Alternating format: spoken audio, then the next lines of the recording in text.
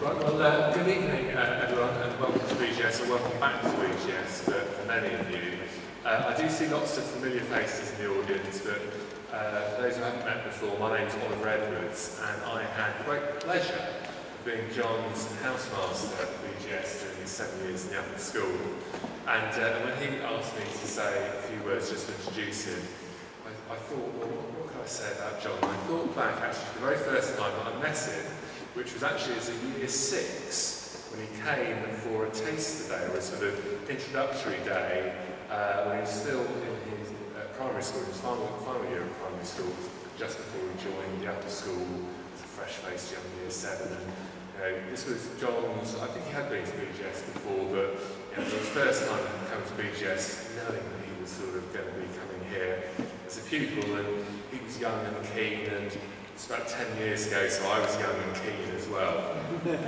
I was moved on a little bit, but John was sort of fresh-faced, and I vividly remember that John had a broken arm when he came in, because I think he'd broken his skateboarding, I seem to remember.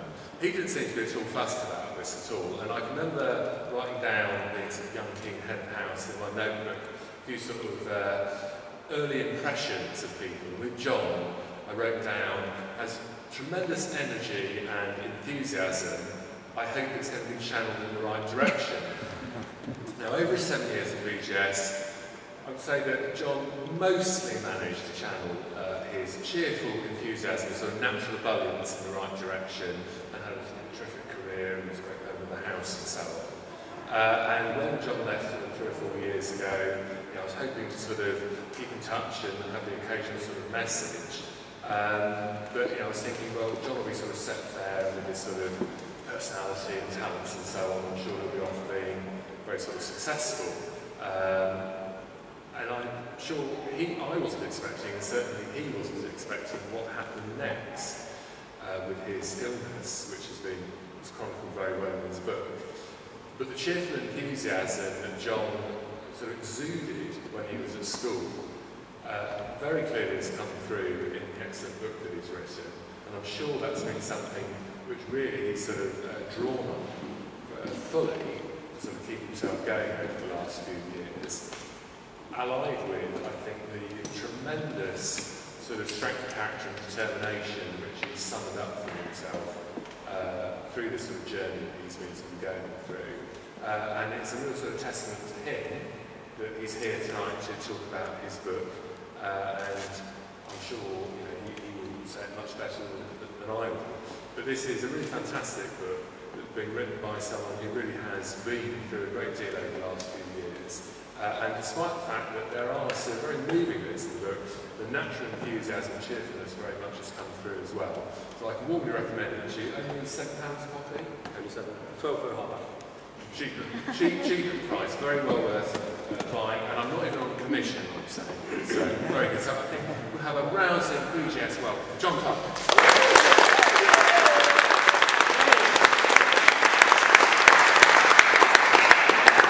Thank you very much, Mr. Edwards, for that very colourful entry. Anyway, thank you all very much for coming here tonight. It really means a lot to me to see so many familiar faces, some I haven't seen for a good long while. It's great to catch up. And yeah, it just really means a lot that you're here to come support me in my book. It really means a lot. This event for me is particularly special for a number of reasons. First of all, it really is an incredible feeling to have something that you've worked so hard on and put so much time into going out into the world and being read. And especially the content of the book, it really, as it says in the back, it contains the most frightening and embarrassing moments of my entire life. And to give people that kind of insight is it's a very daunting feeling, but it's one that is really, really special to me. The second reason why this is such an exciting event is because of really why this book became what it is. It started off as just a diary when I got ill, just to keep myself sane, just for something to do. But the reason it became something more is because I felt it was really important to me to start promoting awareness for this disease. It's quite well known, quite well heard of, but very misunderstood.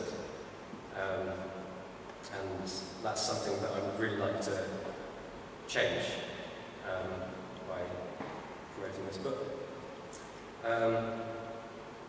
So I suppose that brings me on to what the book is actually about. And to give you a good idea, I'm going to give you a quick reading of a couple of pieces. I've given this book a lot of thought as to what I would like it to mean. Well, it's an insight into illness, specifically into ulcerative colitis. I think the biggest thing I would like this book to achieve is an increased awareness of this disease. It's surprisingly well known, but it does not get the recognition it deserves when it comes to funding or benefits. It's thought of as a toilet disease, rather than a disease which can and does kill. For over a year, this disease was a persisting nuisance that caused occasional embarrassment, slight hassle, and frustration that wasn't improving. However, not overnight, but pretty suddenly, it became the be-all and end-all of my life. I dropped out of uni, I stopped playing sports, and I became unable to leave the house, and most days unable to leave bed. And that's quite heavy, and I apologise for that. I don't want to put you off reading it, because that was just an inevitable aspect of writing a book like this. But as Mr. Evans said, I think I tried my best to keep it upbeat in my heart and proud. So I'll read you another little excerpt. Luckily for me, I'm actually a pretty laid-back person. I'm also pretty open. As I said at the start of the book, the toilet is not a great talking point. Before my diagnosis, I had 6 months of extreme embarrassment. There was no label for what I was going through. I was just shitting a lot, which is difficult to explain to your mates in serious context. In essence, there's not a huge difference between this and any other bodily malfunction. For example, hay fever is a condition where you lose a whole mess of stuff through a hole in your face. Well, in a nutshell, that's what happens to me, but through a hole in my ass. Now, hosting an event like this, sorry, excuse me, quite cold with me. Hosting an event like this would have been impossible for me a couple of years ago. I really didn't realise or had no concept of the psychological impact that disease can have on your life. And even in preparation for this speech and this event, my main concern wasn't the delivery of the speech, it was actually whether or not I would have to excuse myself to go to the toilet halfway through. So if I do, just bear with me. The psychological aspect actually became just as devastating as any other physical difficulties that I met with this condition. It reached the point where I had to hire a hypnotherapist to try and help me get through these issues. And I talk about that here in the book. One of the first things that my hypnotherapist asked me to do in my first session was to picture myself in a place of comfort, a place where I feel perfectly relaxed. This was of course going to be my happy place, somewhere like a beach or a meadow where the sort of suggestions he was looking for. But mine was a little different. At this point in my life, my happy place was the toilet. No joke, that's what I told him. And he quite rightly said to me that this wouldn't really do the trick, considering why he was coming to see me. So eventually I settled on the green in my village, but my overriding thought throughout my first experience of hypnosis was just what a long way from the toilet my happy place was. Now, in the book I try and keep my personal thank yous down to the minimum. But I think I would be very foolish to have an opportunity like this and not take advantage by thanking some very special people. Obviously my parents, both of them here tonight, my mum and dad. The love and support has been a constant throughout my entire life, and I don't know where I'd be without them. I certainly wouldn't be the person I am today, or in the position I am today, without both of them. And this whole experience of illness, I think, in many ways has been a lot harder on them than it has been on me. And they've never let that be shown or let it affect them outwardly towards me, and it's made it a much easier process than it could have been.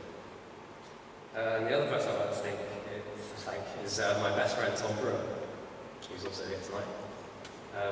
He actually took the day off work to help me set up today, and he's done a lot of work in preparation for this. And that's just a small indicator of how much help he's given me throughout the years.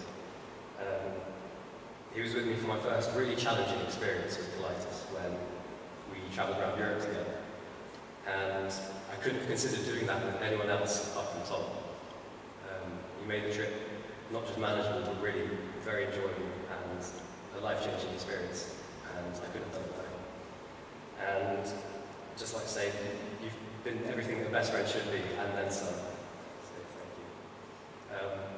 None of you have glasses left. I was going to ask you to raise them for a toast to these very amazing people. So, yeah, thank you all three of you.